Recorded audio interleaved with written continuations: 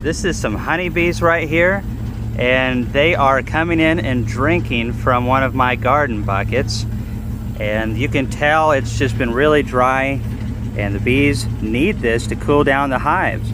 They go into the hive and they splash it at the entrance of the colony, and then they fan their wings and use honey for the energy to fan their wings and use that as air conditioning for the colony. It is quite amazing how much energy and wind power thousands of bees can generate.